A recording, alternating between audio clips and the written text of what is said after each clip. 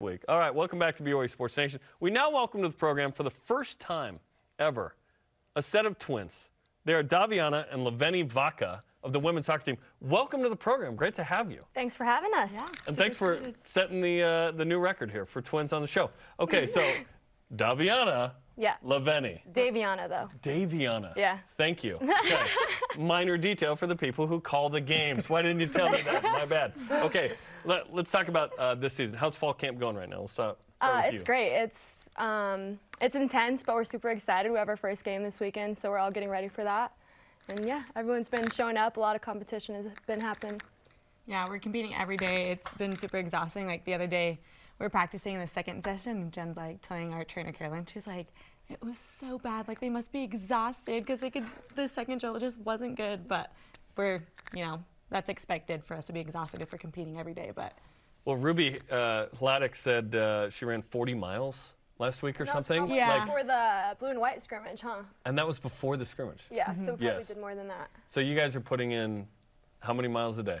5, 7? Oh, definitely. 8? Yeah, 7, 9 a day. You guys track all that stuff, right? Yeah, we always try and track to see how much we do. You're basically on the cross-country team, but you also have a soccer ball. That's a lot of running. Just run with a soccer ball, Oh, my gosh. So, okay, after last year and all the success that we saw last year, how do you take last year's experience into a new season? Because I know everybody wants, last year, we want to focus on this year, but I've got to imagine the experience that you guys took can really help you out this season. How do you do that? So personally, like taking my experience, that was my first breakout year, I guess you could say.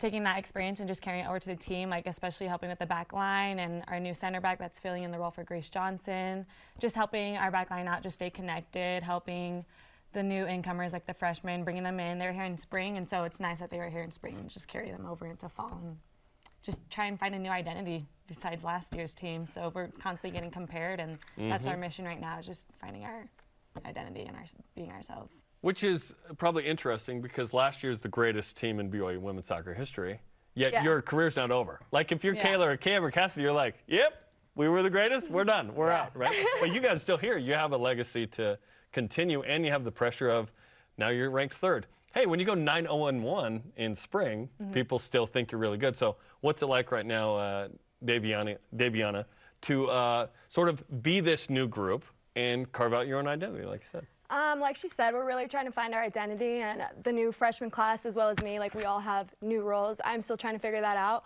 Because you were a forward, you might be a center back? Yeah, so I'm like, I was a forward. I am a defender now. I'm going back between center back and outside back. The back line's still the same, so the experience is still there, and as well as the forwards, like we have Rachel McCarthy, Bella Felino, like all that experience is still there, just without Kayla and Cam. So we're all figuring that out, but we're going to do really good, I think, this year. How do you feel about the potential position switch? Because personally, I love to see you back there together. I love it. Like, Lava and I are really aggressive on the team, and I think I just like winning the ball more than scoring goals. That's my new thing now, but yeah. It would be super fun to have us playing together. Like in the blue and white game, it was nice to just communicate to each other, but at the same time, I'm like getting frustrated with her. I'm like yelling at her. So like one of my goals like after like the game was like just positive communication to my sister, because I'm like, because she's my sister, so I can yell at her, like be negative. I was going to say, how's that relationship? Yeah, let's get into that, because sister's one thing, twins, it's another level. What's the best part about having your sister on the team, and the worst part? Oh, I feel like competing with each other, and then the worst would probably be just being able to be brutally honest. I know it's like super uncomfortable for our teammates. Yeah, to watch. Like, I'll yell at her, like I'll be like, for no, your teammates. Are you guys comfortable? For them to watch. Oh yeah, we're comfortable. Yeah. You've been doing that your whole life. Yeah. I'll take like feedback from anyone else but her. Like it just makes me so mad, and then I just can't respond well to her. So, but yeah. And who's the oldest? Me. Okay. Yeah. By how many minutes? Like 2 minutes. 2 minutes. Okay. Yeah. It's a big 2 minutes, though, isn't it? Yeah. Well, actually, so we didn't even know who was the oldest until senior year when we graduated. So my mom kept it a secret. Are you serious? Yeah. Really? Yeah. So all my family kept it a secret, like who was the oldest. She always used to say like, they just took us out at the same time, both exactly. Like she had a C-section and they lifted us up, and of course we fell for it for 18 years. Yeah, 18 years. And then they did a reveal at our graduation party on who was the oldest, and so I always knew it was me. So I think a lot of people knew that. What was that like for you, being younger in that moment. Is that disappointing? I mean, no. I kind of knew I was the youngest because I was kind of more spoiled than her growing up. My siblings always babied her. Yeah. Are you more of the leader type organizer? Yeah, more independent, yeah. That's funny. That's hilarious. Okay, we're talking to you, Daviana and Laveni Vaka, and you guys have nicknames too. Yep. Lava. Davi. And Davi. Yep. But not Davy. No, not Davy, because Davy sounds weird. Because it's like Davy Crockett or something. Yeah. Yeah. Davi. Okay, so you played the blue and white game, 2-0 win for the white team. You got an alumni game. You got North Carolina. What's this week and a half like as you guys get ready for the season? Right now, it's just trying to figure out the rhythm right now, figuring out who's there, who's in center back, I guess, is kind of open right now, and just getting the other rhythm. center back's fine. Yeah, the other Not center yours. back. Yeah. I hope not mine. You're like, I'm a returning starter. Like, we good? I don't think you have to worry about that. No. But yeah, so we're just prepping.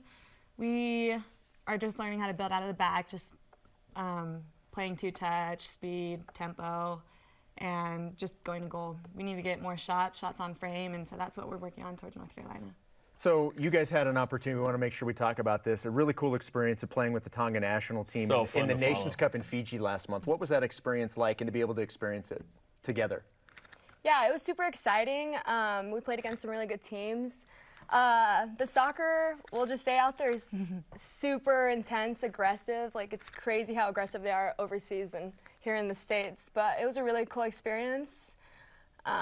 We played with them in 2018. Yeah, we were seniors in high school, so. Yeah. On the senior national team? Yeah. Wow. Yeah. I was able to score my first international at that time, and then you scored yours this past month. Yeah. And did you assist on that? Yeah. Yes, see she that? did. Yeah. So that was pretty cool. That's awesome. Yeah, it was a great experience. Like she said, their style is just being aggressive, playing super direct. You know, here we play keep possession, and so that's kind of what we brought to the team, and just more experience from, I guess, overseas. They like to call us overseas players, which is kind of special. But shout out to Juan Diego as well, which Yeah. is not overseas. yeah.